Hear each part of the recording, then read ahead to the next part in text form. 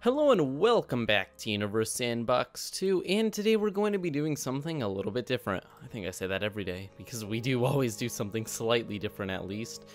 Today we're going to be finding ways to destroy something on the scale of an entire galaxy, because we've done planets, we've done solar systems, but what about the entire Milky Way?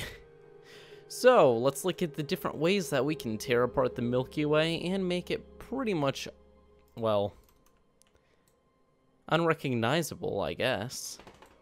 So the first way we can do this is pretty simple. If we have a very, very large black hole coming in from, we'll go pretty far away. We'll go from here and we'll be able to see the effect this has. And now we have a black hole heading towards our Milky Way. Now the scary thing about this is it would be very, very hard to detect this far away, even if it was moving extremely quickly towards us. For added effect, let's make it move at light speed. There we go. Moving at the speed of light now. Oh, shoot. Yeah, I probably should have seen that coming.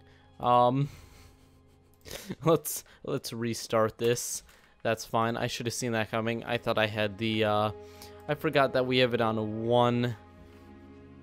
I think that's million. Yeah, 1 million years per second. So let's redo that without being quite as ridiculous.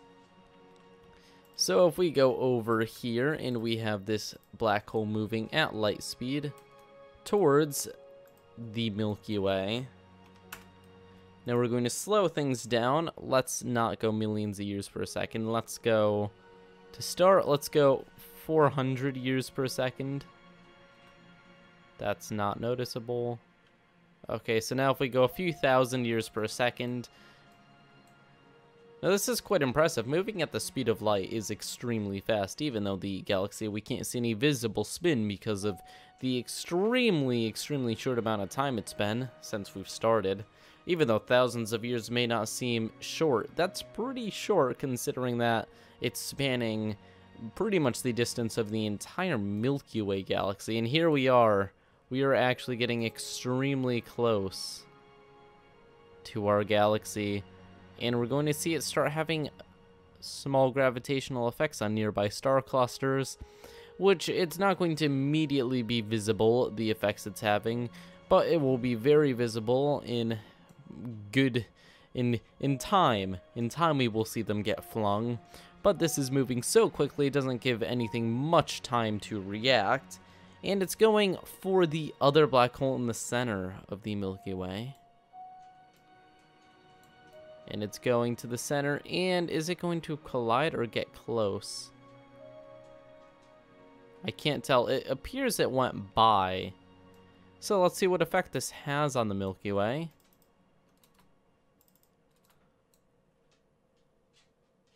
As time goes on, is there any noticeable effect? Well, it seems like the center of the galaxy has been a little bit messed up, and the entire spiral design of the galaxy has been kind of torn. It's really been affected by this. It doesn't look like much more than a blob now.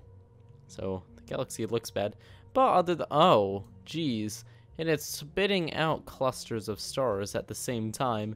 So, yes, there has been a bit of damage done to the Milky Way, but I wouldn't call this total destruction by any means. We need to go a little bit bigger for it to do that much damage. So let's go back to the nice spiral Milky Way before we messed it up completely. And let's do this again. Let's grab the black hole. We'll give it a lot more time to move to have more effect, and we're going to triple the size of it.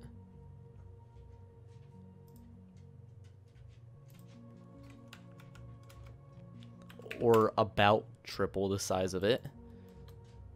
And here we are going towards the Milky Way over millions and millions and millions and millions of years. Yes, this would not happen within any of our lifetimes. It would take an absolutely ridiculous amount of time to happen. But let's see the effect it has as it slowly nears Hashtag lag. I don't think we're going to be able to handle this. This is a problem. Darn computer. So we're going to speed this up just so that we can actually see the effect it has. We're going to go here and we're going to set it to... First we're going to pause the game. This is one of the reasons I set it to a light speed to begin with, because I know it will not lag nearly as much. If we put it on one light speed, just slow down everything a bit. Here we go. But to counteract that and make the effect more visible, we are just going to do 10 times this. So let's see what this does. An even larger black hole heading towards the Milky Way over the course of thousands of years. Very, very scary stuff. And now... Oh shoot, I've lost it. We're still following it. Here we are. Here's the black hole moving through the heart of the Milky Way. And passing by. Now we can delete it and see the effect it has on the galaxy. Which, once again, it's mixed things up pretty well. It doesn't look recognizable at all. But how would we actually destroy the galaxy? This is a good question. We can really mix it up, but there's two ways I know of to really mess with the Milky Way. The first one would be, for some reason, the black hole at the center of the Milky Way would be destroyed, which you can't really destroy a black hole, but, you know, for the purpose of the video, let's do it. Boom! It's gone. And watch what happens. The centrifugal force of the galaxy spinning causes the entire thing to push outward and actually make a nice little circle. And that circle will stretch out and become thinner over time, get really large, and everything will just fly on its way. Goodbye, galaxy. Very nice knowing you. And there's one way for us to end the galaxy. Now it's not even recognizable. Billions of years later, there is no knowledge of the Milky Way. Another way we can destroy the galaxy is by just, well, let's see what happens when the Andromeda galaxy actually runs into it. This is a included simulation, which is why I didn't really look at it. But yep, the Andromeda galaxy, which is currently hurtling towards the Milky Way, is going to collide with it. And it's going to rip it apart a bit and throw things around. But you will notice that at the end, there will be some globular galaxy thing in the center. It will be very confusing and won't really look like a galaxy. But there's still something there. So it hasn't been completely destroyed. It simply merged. Well, I guess some people would consider that completely destroyed. It doesn't look anything alike. And probably anything living in either galaxy will be in a lot of trouble after that. And let's look at way number 3. This is just bringing things overboard. Bringing a black hole so large that it's probably not even physically possible next to the Milky Way. So let's simulate this. Here's our black hole. And let's slowly increase the mass as the simulation goes on. And let's see what happens to the Milky Way. So very soon we're going to begin to see its gravitational effects take place and start pulling on the Milky Way. But I think we can call this quits here. We need to put the black hole much closer for it to have much of an effect, because gravity is much weaker when it's this far away, which is one of our huge problems here. It's just so far. But if we move it closer, let's see if it has much more of an effect on the galaxy. Here we are.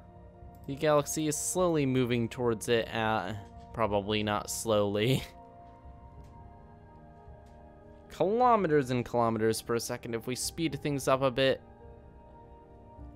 we can see that the galaxy is now being ripped apart by the black hole and thrown and tossed all over the place. And I think we just flung the galaxy, and now it is just a giant pool of stars.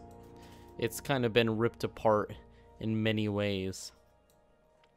But like I said before, it's kind of hard to destroy a galaxy. They're so large, and there's just so much mass included that, well, it's not something to really worry about because of the amount of time it would take.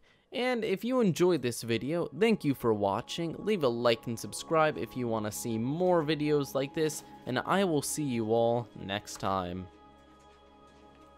Poof.